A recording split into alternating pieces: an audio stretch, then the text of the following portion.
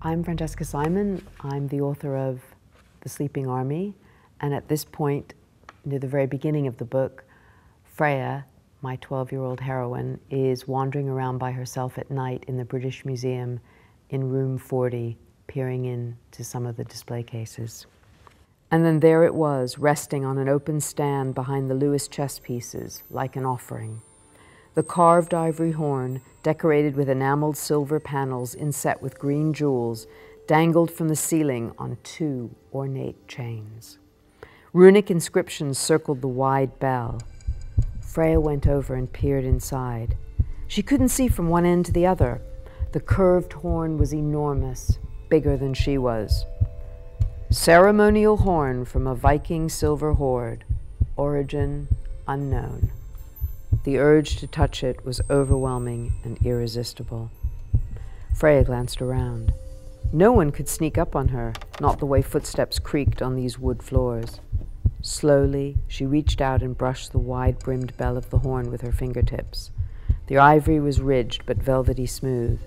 She jerked her hand back quickly, waiting for an alarm to sound and guards to come running and throw her into prison. But no alarm sounded. Freya circled it again and stopped before the ornate tip. Hypnotized, Freya stood on tiptoe, put her lips round the horn's narrow mouthpiece, and blew.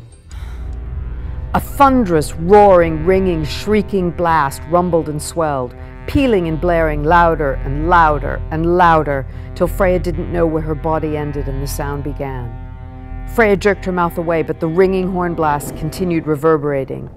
The roaring, swelling earthquake exploded around her, clap upon clap of thunder, pealing, clanging, booming, banging, booming, banging, booming, banging, until she thought her head would split.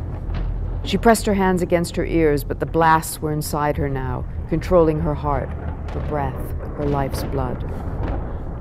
The white carved ceiling and walls cracked, and a gigantic gash zigzagged across the floor.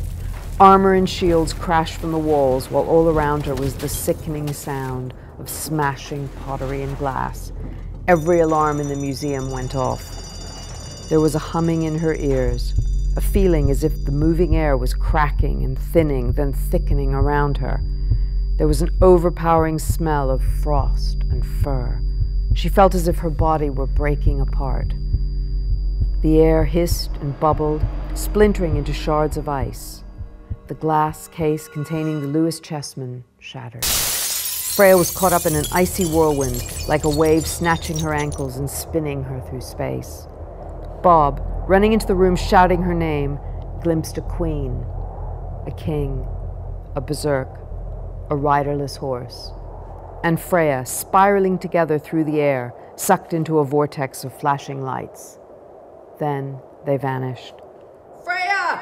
he screamed, stumbling as he crunched through the ivory pieces and glass scattered across the floor. He stood in front of the smashed display case and buried his face in his hands. "Oh gods," he thought, "oh gods, Claire will kill me."